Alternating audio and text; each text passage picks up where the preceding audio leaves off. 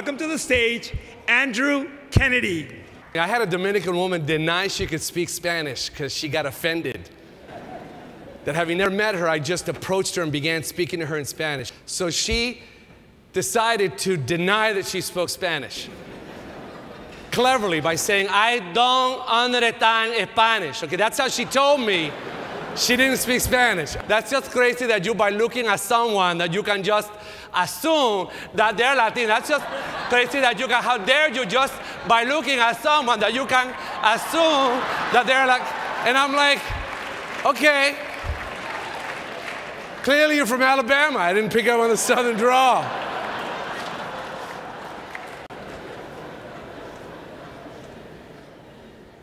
I'm one example of how you don't judge a book by its cover. And I was waiting in line at a Pizza Hut Express. I don't even know why they call it this. Because it takes the same amount of time to make the pizza.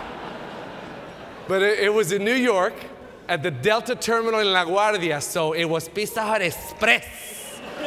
Everything quick for you. And I've been in this country for over 30 years, so when I hear Spanish, I like to speak Spanish. Everybody behind the counter was speaking Spanish. And I waited in line with a whole bunch of people, and this woman had her back to me, just over the counter, like I could have flicked her ponytail to get her attention. I could have done that, but you don't do that. That's not socially acceptable behavior.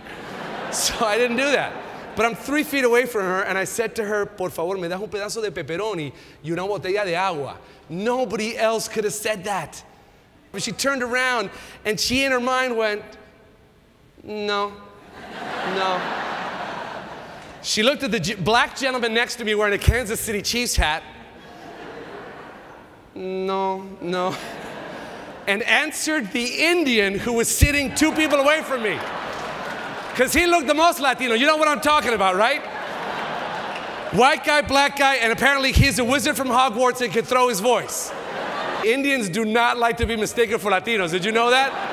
That is like a huge peeve. He was so upset. I do not speak this. ¿Cómo te llamas? Please, I've got it.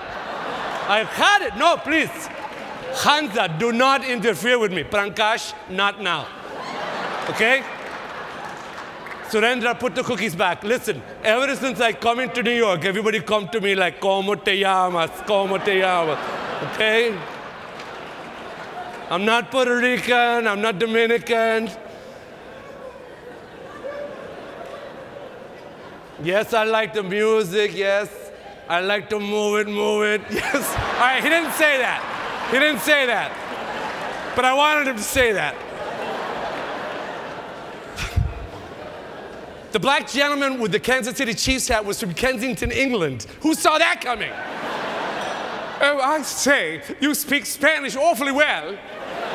I'm trying to Cozumel. Can you guide me? This woman must have thought the end of the world was happening right now.